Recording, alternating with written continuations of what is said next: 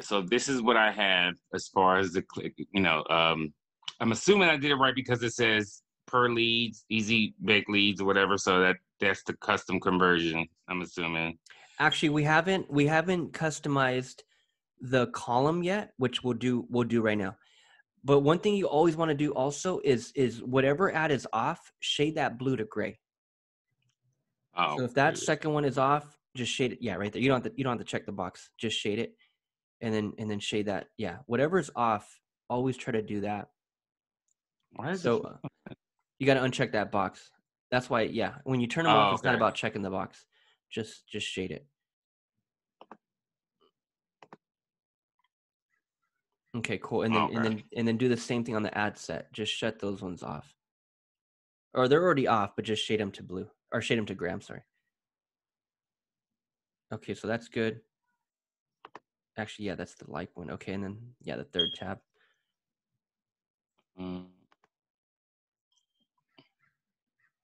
Okay, cool. Okay, awesome. So yeah, just uncheck all those blue at the top. One selected, one selected, one selected. Just uncheck all those, or just check the box, whatever. Okay.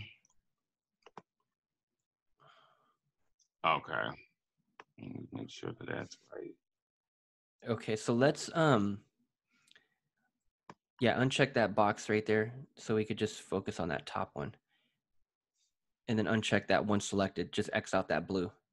Oh shit, you got all the, okay, these are all, okay, those are all the ad sets. Okay, so but just uncheck that one selected. That, well, oh, where's that? Where's that? That blue one select at the top. Just exit out. There we go.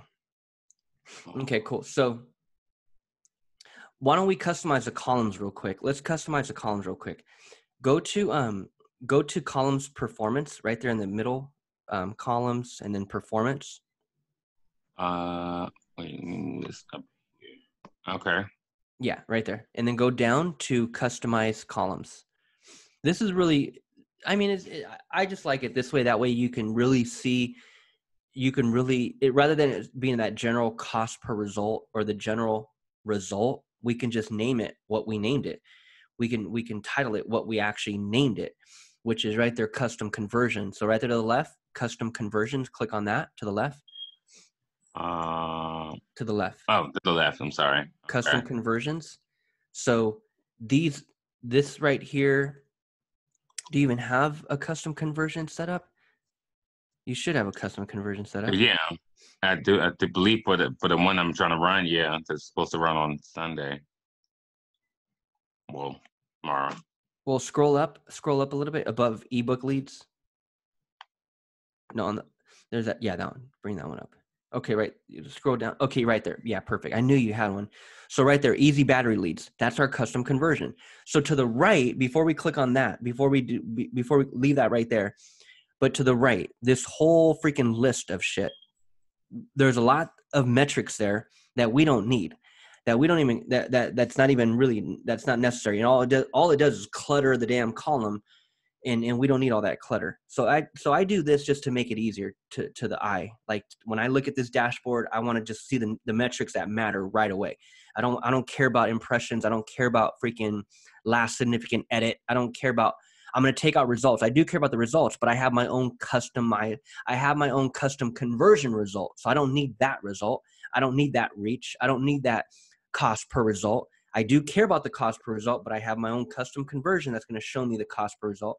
So let's X out a lot of this shit. Let's X out last significant edit, X out results, X out reach, X out impressions. Yep. X out impressions, X out cost per result, X out quality ranking. Actually, lead quality ranking, engagement rate ranking, X that out, conversion rate ranking, X that out. Schedule, you can page likes, X that out. And then go ahead and scroll to the top of it above ad set name. Is there anything above that? Above ad set name. What is going on over here? Yeah, that's just yeah, that's fine. You could, yeah, that bar is in the way, metrics to include, but that's fine. Leave that there.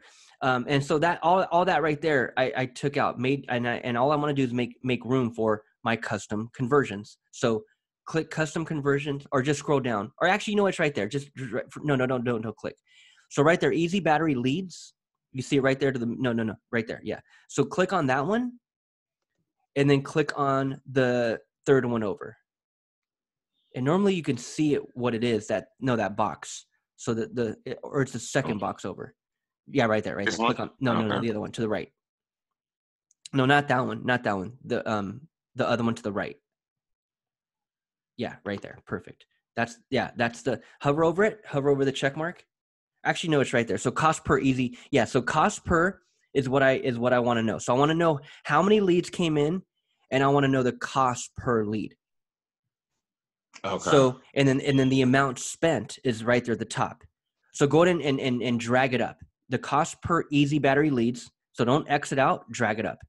Drag it up about right by the amount spent. Let's put it around by the amount spent. Drop it right there, or drop it down. Amount spent. Put it by the amount spent. Right there. Yeah, put it right there. And then drag the other one up. Put it right next to it. Perfect. So now when we save this and we go look at our damn freaking column in our dashboard, we see those numbers. How many easy battery leads came in? What was the cost per easy battery lead? And when does it end? Of course, but what was the amount spent? You know, how much did we spend on the campaign? So now scroll to the bottom, to the very bottom left of this middle. Yeah, there we go. So save as preset to the left. Save as preset, and we're going to name this one Easy Battery Campaign.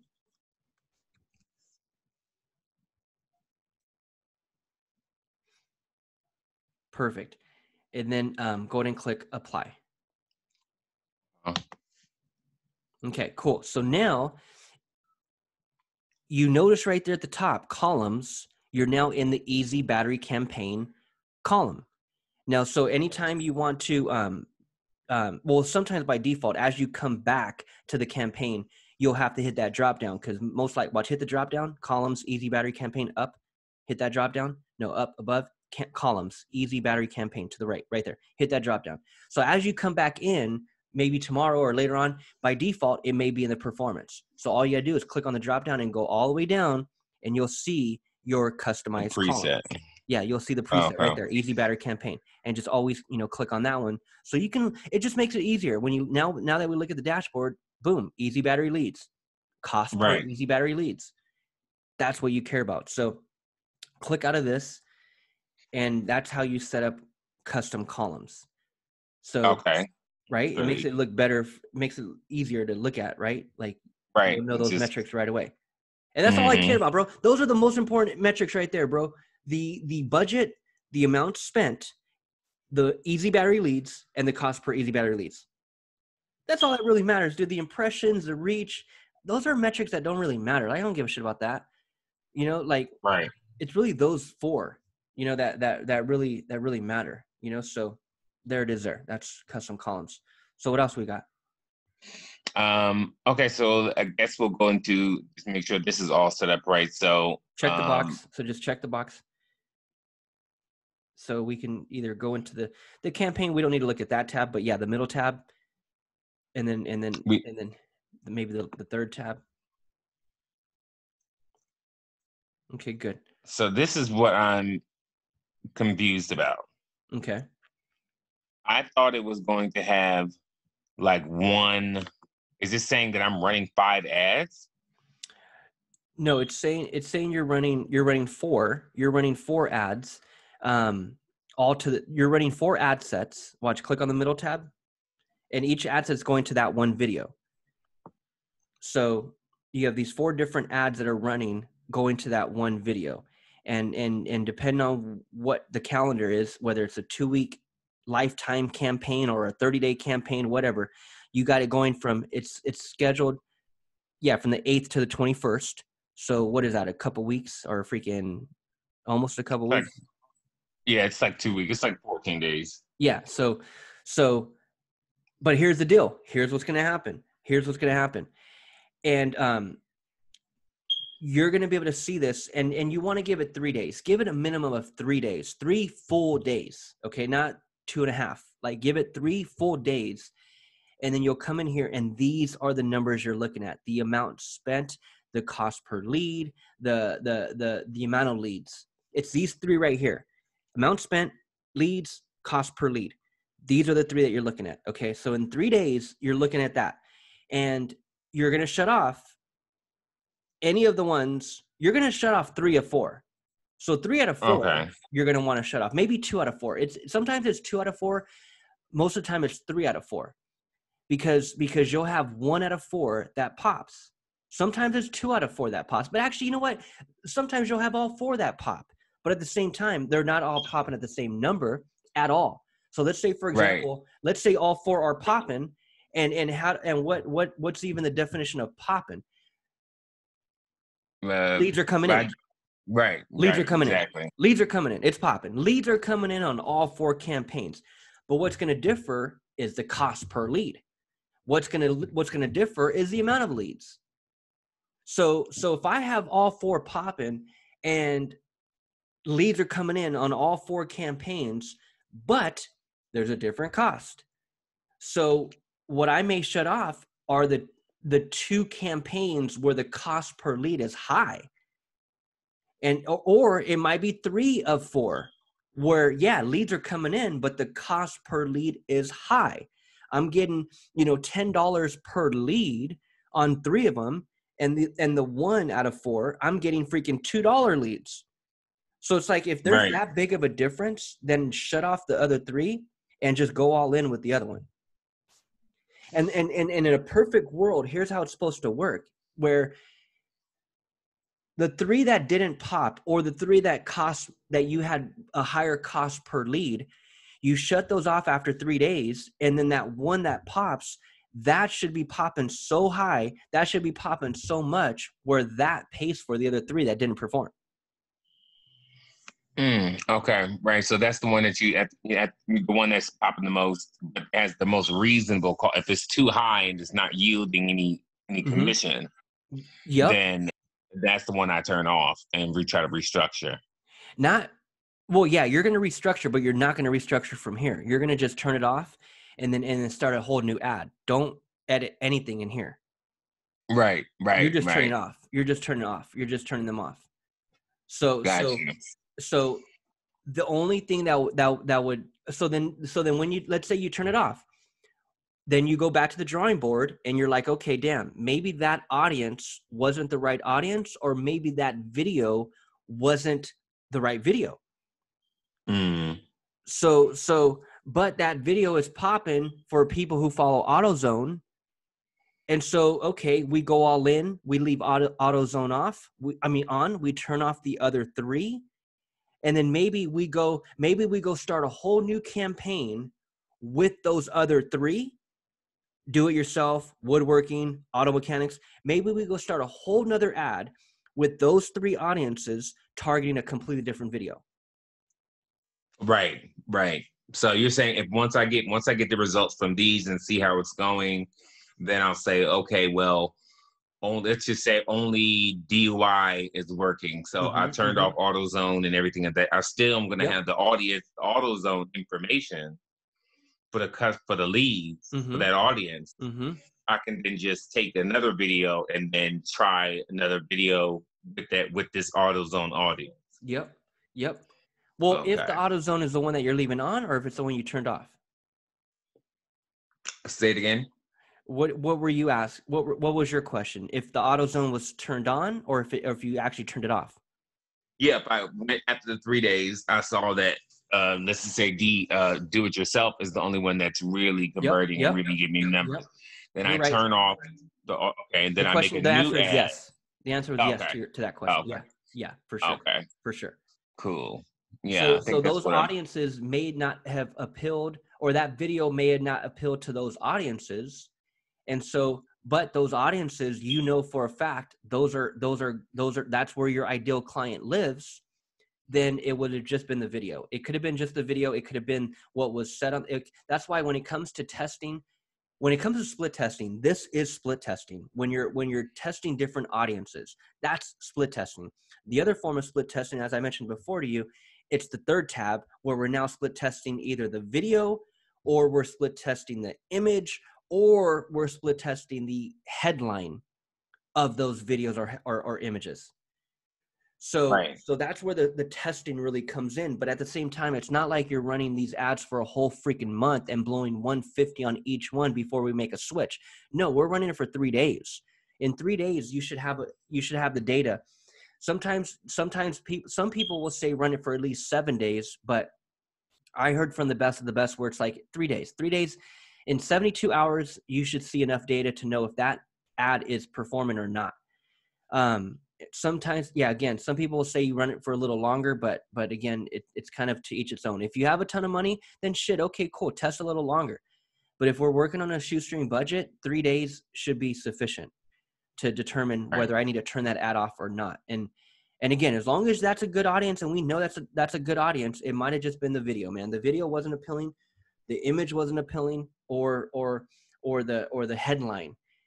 And so that's where you go in and now you create multiple ads. That's split testing on that end, where we're now running these 4 audiences, but to 4 different images or to 4 different videos. See, right here, we're running all 4 audiences to 1 video. But if we really Right. want to up our game, we have to up our budget, because to really, really get gangster with it, those 4 should be 4 different ones. That's also where Facebook, okay, now we got 4 audiences, 4 different images.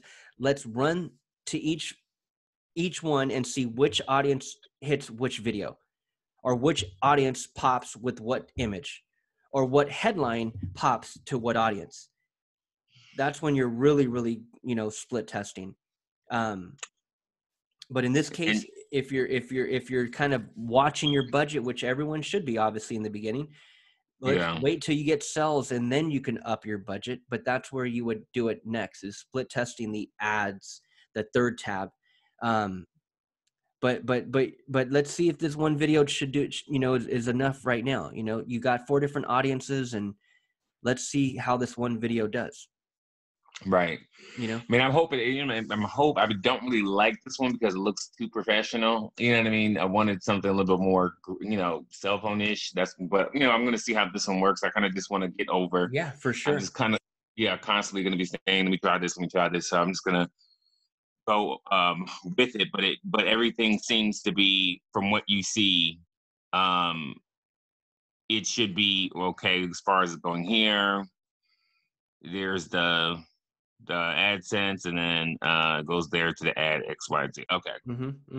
All right. So Click on the first tab again, campaign. Click on that tab and go into edit real quick. Yeah, click on edit. Okay, so we're on conversions, no special ad category needed, and then you're not doing CBO. So, and that's what's that? another Do I form need of to click split testing. No, not yet. We won't run it on this one. We'll run it on the next one, and that's another form of split testing. So for example, in this specific case, we're not running CBO. We're setting that budget at the ad set level on the second tab. So this is Facebook's new method, new strategy, if you want to call it that. But it's where you split. It's where you put the ad. It's where you put the ad budget here. And CBO, what it does is it also will allocate that budget to your 4 different audiences to really see which one pops. But I've done both, and I haven't really seen like the biggest difference just yet. So if anything, here's what you can do. Here's another form of split testing. Here's what I would do next is, yes, go CBO, turn that to on. Don't do it now. Don't do it now. Don't do it now. Don't do it now, bro. Don't touch nothing right now. That's next. You run a whole different ad campaign, everything the same, but you're putting the budget here. So the 150 lifetime would go here versus how you have it set up now. So it's the same, but it's supposed to be different. It's supposed to be way different. So let this run first the way everything is set up now, and then that would just be our next test, running the budget through the CBO. Okay. So, but I can always change. Well, I do want to change it to run 6 a.m. tomorrow. So I do want to change that. You could change the calendar. That's the time. That's about the only thing you want to change. You can change the title. But as far as changing anything else, don't touch anything else. Don't touch the targeting. Don't touch the audience. Don't touch the city. Don't touch any of that. Like leave all that the same. But the calendar, you can change the calendar. Okay. Okay. Yeah, I So can definitely do that. Just turn this heat off because it's on hell right now. Gotta have my apartment on hot. Okay. All right. So that's all set up and all good. Okay. So this one, I guess, is the next. Oh, also, did you see the new way that you have to get your pixel code? well, unless there was a new way that came out last night. I mean, I don't. What part are you talking about? Like if you go to, well, if I let me go here. Where did I go? So when I went to try to go to events, when I first was redoing everything, they wouldn't. So I'm gonna show you.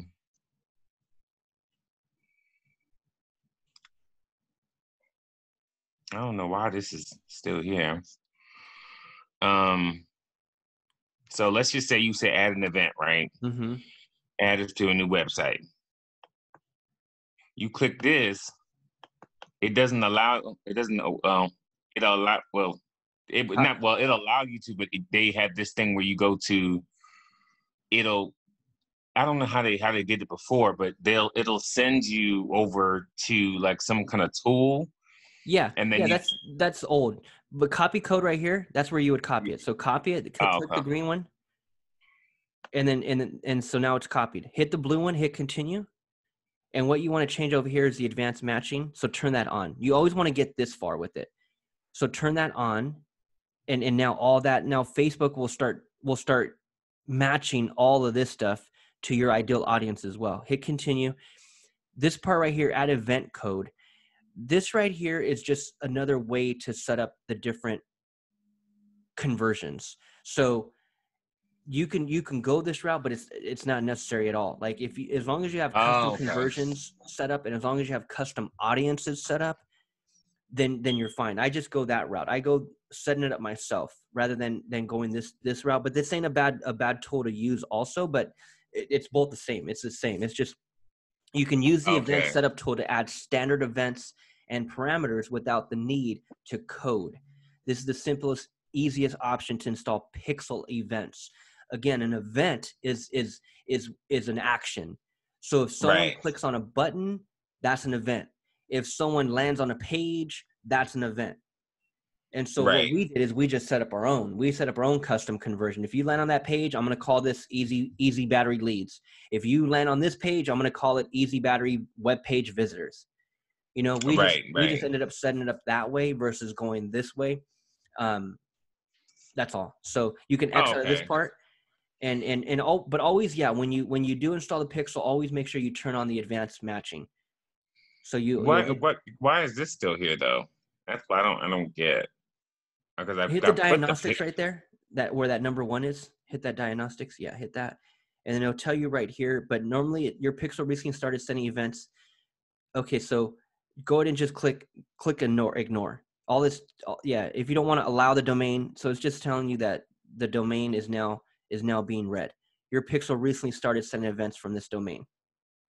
So that's all. And then if you refresh the page, that red triangle should eventually disappear.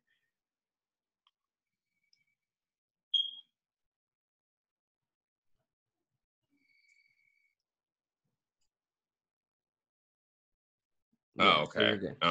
Okay. And a lot of this shit, bro, all you do is just follow the damn freaking follow it. Like click on it and see what the hell it says, you know? And then you'll be able to clear it out. So that's that, bro. Your shit looks good. When's it scheduled? Are you gonna, so you wanted to change the calendar? When's it scheduled? Like it was scheduled for the 8th on Sunday because I was gonna talk to you on Saturday. Gotcha. But so you can cancel the Saturday one. And then I'll run this for a couple days, and then I'll schedule out. Yeah, 3 days. Yeah, 3 days out.